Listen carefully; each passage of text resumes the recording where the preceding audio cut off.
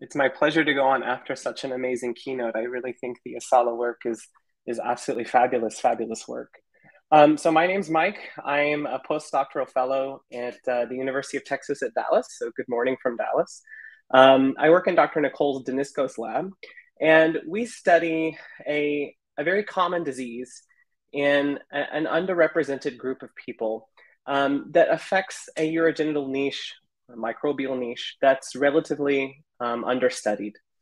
So we study recurrent UTI in postmenopausal women. And what I really want to communicate today, if I don't get across anything else, is that recurrent UTI is a global health problem.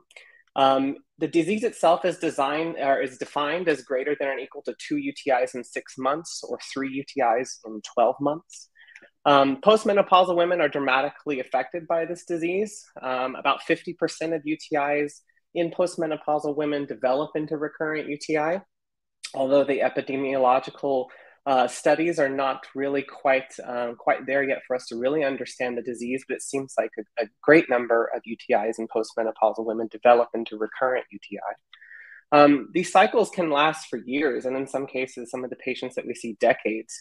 And we see a lot of antibiotic resistance in this group, a lot of ARGs that are really important for clinical utility, because the first line treatment for this disease is chronic use of antibiotics.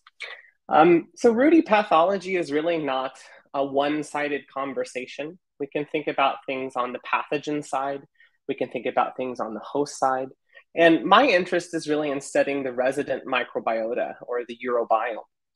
And so I really asked the question whether or not the urobiome is a potential target for rUTI, whether or not we can find novel diagnostic tools, prognostic tools, or therapeutic tools in studying the urobiome. And another thing that I would really like to leave today having communicated is that postmenopausal representation is really needed, not only in our field, but in many others. Age is probably the most important risk factor that's associated with the development of rUTI. Hormonal changes that occur during menopause affect the vaginal microbiome. So we see a reduction in protective bacteria like Lactobacillus crispatus. And the vaginal microbiome and urobiome are now believed to be interconnected into one larger microbial niche termed the urogenital microbiome. The extent of overlap between the two niches is not completely understood. But we do know that there is an element of sharing between the two niches. Yet, postmenopausal women continue to be very underrepresented in this field. And it was our kind of goal to add representation to a demographic of people that really could use some representation in biomedical research. So we designed a human cross-sectional cohort to study recurrent UTI, to catch this kind of up and down of infection and remittance from infection. Our cohort has 75 postmenopausal women that fall into one of 3 categories: a healthy comparator with no UTI history in their lifetime, and 2 groups of women that have a recent history of recurrent UTI, meaning they're actively seeking therapeutic intervention for their recurrent UTI, but they differ in the fact that one of them has no UTI at the time of urine donation, and the other one has an active infection during the time of urine donation. We collected midstream clean catch urine from this cohort, performed shotgun whole genome metagenomic sequencing on DNA collected from urine. This is a very well phenotyped data set, so we have extensive clinical metadata on this cohort, and we generated a bacterial and fungal isolate biobank with over 1,000 speciated representatives.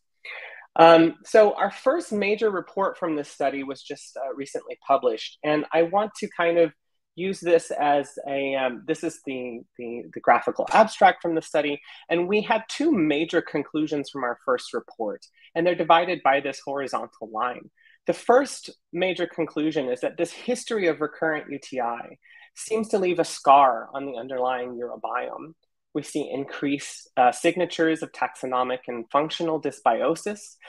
We see increased antimicrobial resistance genes, even in the absence of infection, when we compare it to women that have no UTI history. And in this group, we see, even in postmenopausal women, increased lactobacillus species that are present in the urogenital microbiome, and a significant decrease in the number of antimicrobial resistance genes that are present.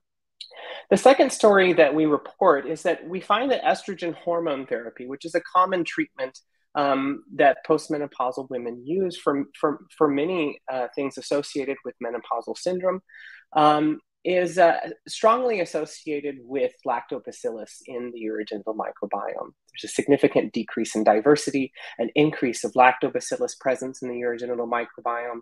And in women that do not use estrogen hormone therapy, we find that the diversity is very much so increased, and we see an increase in species belonging to the genus Streptococcus. So we performed a metagenomic survey of this that really wasn't hypothesis driven, but was really trying to generate data that can allow us to make hypotheses. And we found three major conclusions. The first one I've mentioned, that rUTI leaves a scar on the taxonomic profile of the urobiome, not only in the scar we validated with both whole genome metagenomics and culturing, and we used a hybrid approach to validate that what we're observing is an actual living microbiome, and it was valid. The second story that we found is that estrogen hormone therapy is strongly associated with the protective lactobacilli in the urobiome. And finally, that rUTI is associated with an altered functional potential of the urobiome, and that there's an accumulation of antimicrobial resistance genes in the urobiomes of women that have a history of recurrent UTI. So I'm going to focus today's talk on this section of our first report. And really what we did is we linked our whole genome metagenomics with our clinical metadata. And we started screening the clinical metadata for associations with taxonomic associations and functional associations. And what we first found, the strongest signal, was that when lactobacillus was present in the urogenital microbiome, it was very common to see that patient was taking estrogen hormone therapy. And we can look at the taxonomic profile and find that lactobacillus, which is denoted by this blue bar here, is almost exclusively associated with estrogen hormone therapy. We see a little bit in those women that do not take estrogen hormone therapy, but we see them really quite a lot in those women who do. We see that alpha diversity, or the richness of the microbiome, is really severely decreased among these women using estrogen hormone therapy. And we see that lactobacillus, if we just compare it and look at it statistically, it's significantly enriched in those women using estrogen hormone therapy. So we performed a differential taxonomic enrichment analysis between those women not using estrogen hormone therapy, those using estrogen hormone therapy. This is using a novel Bayesian model of differential abundance. And we found that two species of lactobacillus, namely Lactobacillus vaginalis and crispatus, were strongly enriched in those women using estrogen hormone therapy. And in those women not using estrogen hormone therapy, we saw Atopobium vaginae significantly increase, and two species of Streptococcus. But if we go back and we look again at this data, where we see that lactobacillus abundance was significantly enriched in women using estrogen, there's quite a bit of variance here. There's a big spread. And we wanted to look a little bit further into this, which was very interesting, because what we found is that the modality of estrogen hormone therapy was strongly associated with lactobacillus abundance. And our sample size here is relatively small, so we do need to validate this. But we found that oral and patch modalities, transdermal patch modalities, were significantly associated with lactobacillus abundance, while vaginal modalities were highly varied. And we really don't know why at this point, but we have hypotheses. There's at least two possibilities that might explain this. One is that EHT modalities differ by dosage or primary metabolism. And the second is that patient compliance might be different between the modalities. So we needed a way to measure excreted urinary estrogens, kind of to estimate systemic estrogen load, because we don't have serum from this cohort, and also estimate therapy compliance. And a lot of estrogens are secreted into the urine.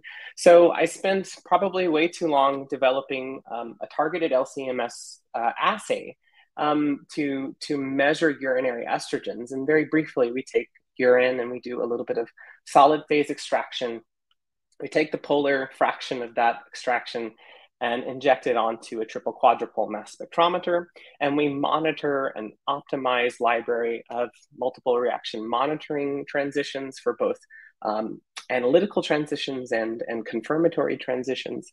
And here's an example of this is estrone 3 sulfate, for example, in nanograms per mil in the assay response. And we see I was really happy with this assay response because we have a lower limit of detection around a picogram per mil and a lower limit of quantitation around 10 picograms per mil. So I was quite satisfied that this is a relatively sensitive assay. So now we can ask on a global scale, how does estrogen shape the taxonomic ecology of the urobiome, at least in our cohort? So we can correlate all of our taxonomic profile with the abundance, and this is just the summed abundance of all estrogen conjugates. On the x-axis here is the Spearman correlation. On the y-axis is just an assessment of the statistical significance of any pairwise association. And what we find, particularly in the women with no UTI history, is that Lactobacillus inners, Lactobacillus crispatus, Lactobacillus gasseri are strongly associated with the abundance of estrogen conjugates in the urine.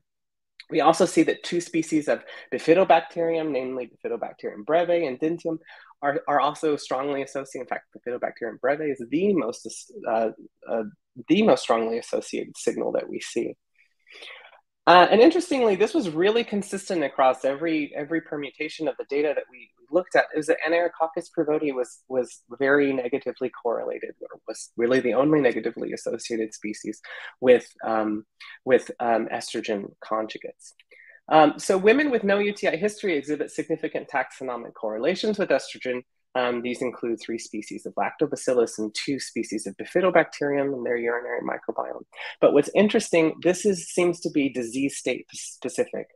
So in this analysis, we only looked at those non-infected urines, and the women with a history of recurrent UTI, but no active UTI at the time of infection, those women that are in between infections, you can kind of think of, exhibited a completely different signature in their association with estrogen. And we also really didn't see a very strong signature. So we were wondering whether or not the disease state or the cyclic nature of the disease, or how the disease is treated, has affected the underlying urinary microbiome. So in summary, just for this story, we find that estrogen shapes the taxonomic ecology of the urobiome. We find an almost exclusive association between protective lactobacilli and EHT use in the urinary microbiome of postmenopausal women. It seems that EHT modality matters. Oral and patch EHT were strongly associated with lactobacillus enrichment, but vaginal seems to exhibit a lot of variability, and we don't really understand the mechanism of that yet. And that estrogen shapes the global taxonomic ecology of women with no UTI history. And it's more than just lactobacillus, it seems like. So I'm beginning to wonder whether or not estrogen really shapes the niche and makes it amenable for a host of species. So our current work and our future directions, I'm integrating urinary metabolomics into this data set, the exact same data set, the exact same cohort, with both large targeted assays and untargeted screens. I love mass spectrometry, if anyone follows me on Twitter.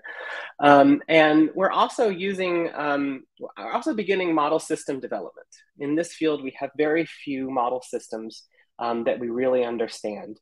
When a really critical aspect of our model system development is to understand the translatability between in vitro studies, in vivo studies, and the relevance in humans within one kind of logical flow. We're also recruiting a longitudinal cohort at the moment so that we can understand the stability of the urinary microbiome over time. So with that, I'd like to acknowledge my lab, my collaborators, our clinical collaborators at Southwestern, and just note that our awesome boss here, Dr. Nicole Danisco, is recruiting another postdoc. So you can reach out to us if you're interested. And I'd like to thank you very much for your time.